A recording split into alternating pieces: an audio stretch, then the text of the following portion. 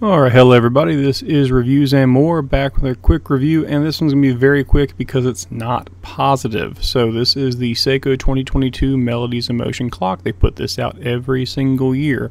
They've changed the crystals used in it. It's no longer a Swarovski, now it's that other brand you just saw pop up. The only real difference there is one's made in the Czech Republic, that's the one you're seeing in this clock, and Swarovski crystals are made in Austria. But in just a moment, once I get this thing unboxed and show you all the little PC parts and all that fun stuff, I'll show you a quick audio of why this is basically, these clocks have been getting, I guess, less and less quality as time goes on, and it seems more or less like a cheap fix that they just don't want to implement. So here's the color combo. It's basically it's a brown earth tone kind of clock this year, so you see like the Roman columns on there and that kind of stuff. One of the big changes is the back no longer uses a dial for the volume, instead uses up and down buttons, which is actually, to me, a big improvement, just because it makes it easier to know what's actually going on back there. But as always, the batteries go in just like normal. They go in little tabs, and you see me undoing them there. But it takes 4 C batteries, and they tend to last about half a year. I'd say about 6 months if it's on full volume. So it's going to go off. Has a light sensor. Light sensor works perfectly fine. If it's dark, it doesn't go off. If you got some lights on, it will go off every time.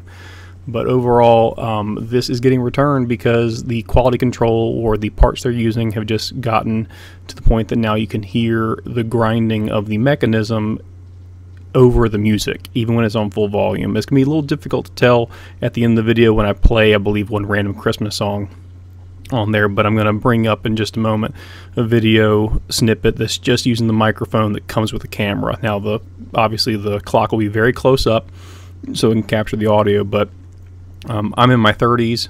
I've been wearing headphones my whole life.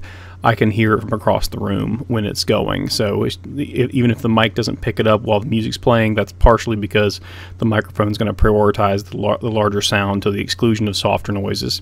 But the human ear can definitely pick up the sound of the grinding gears as that turning mechanism is going. So in just a moment, you're going to see me kind of messing around and hit the button. You'll hear me talk on the actual audio for the camera, so it'll sound a little different, but that'll be about it. Alright, I was going to hear the gears grinding, which makes me kind of bummed out with the quality, but hit the button.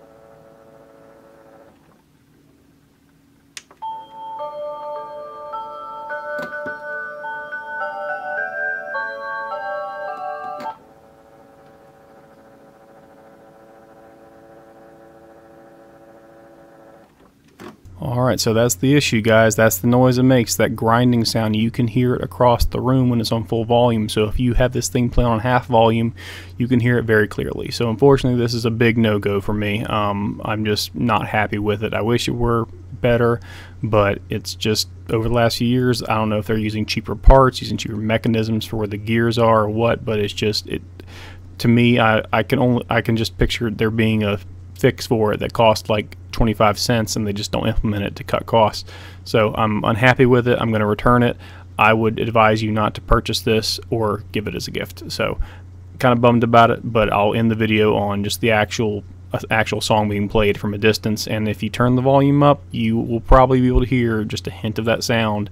And remember, the camera is basically the sound intake on the camera, or the microphone is designed to hear the sound it's supposed to hear. The human ear is a little more sensitive, and you can hear every bit of that grinding over the music, even at full volume. So very unhappy with it. I wish they did better, and I wish I could say this is a one-off, but based on what the quality has been as time goes on, I noticed it in last year's, there was kind of a grinding in it, and this year same thing's happening. I think this is just officially either a new normal, or they've just given up, and they're just putting profit over production value.